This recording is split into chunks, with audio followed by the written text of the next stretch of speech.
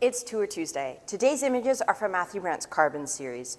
These were carbon printed, a black and white process from the mid-19th century that originally used either soot or ground down charcoal as the pigment. Carbon prints tended to be low contrast. There are ways to remedy this, but Brandt leans into the dark tones of carbon printing. By printing onto black fabric instead of white paper, the areas that would typically be highlights remain dark. The series began when Brandt photographed burn scars from the wildfires in Southern California. While shooting on location, he collected soot and ash from the sites and used them as his pigment. The images of the burned landscapes are rendered in double black prints, with the powder resulting from the fires painting their own picture.